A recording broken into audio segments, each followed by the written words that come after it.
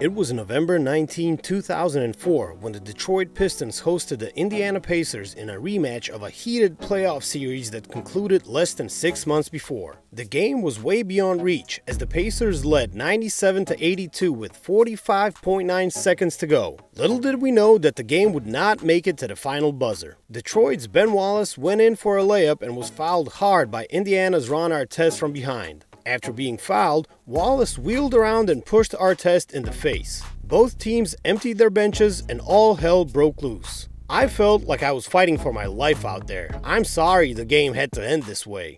Indiana Pacers coach Rick Carlisle said in the post-game interview on November 19, 2004.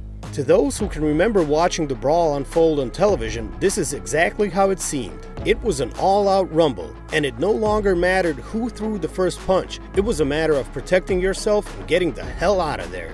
After a horrific display by both players and fans, the chaos finally ended, and it was only a matter of time before the league penalized those it could.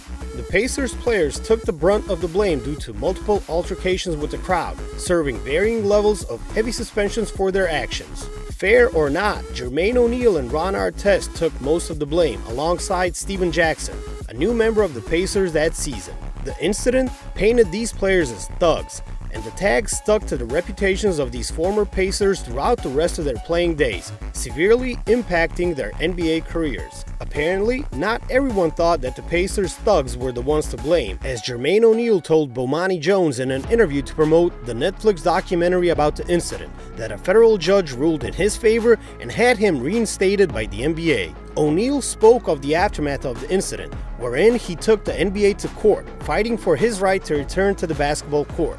I actually took the NBA to court, and a federal judge ruled in my favor.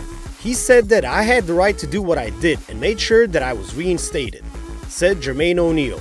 O'Neal claimed that he was acting in self-defense, which seemed unbelievable based on how the incident was reported in the news. However, after bringing multiple footage sources from the arena security cameras, Jermaine did not assault any of the fans that night. Instead, it was deemed by the federal judge that O'Neal's actions were in defense of himself and others. Nearly 2 decades later, this is the first we hear of the other side to this story. For years, the basketball world viewed these players as thugs that were bad for the league and too hip-hop. Since when did your choice of music become a reflection of who you are? Said Jermaine O'Neal. Looking back, the Malice in the Palace could have been one of the most significant turning points in basketball culture. As the league began to look for a new face in the post-Jordan era, it struggled to create an image apart from the newfound attitude brought about by the stars of the early 2000s. These Pacers symbolized that, and the fans loved them. However, the league was not keen on the idea of baggy clothes and hip-hop culture mixing with the league.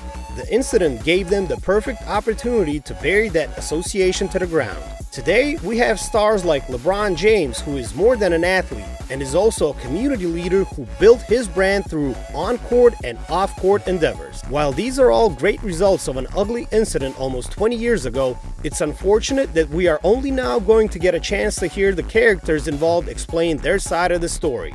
The damage has been done. The benefits have been reaped. Now, it's time to absolve these so-called thugs of their perceived sins.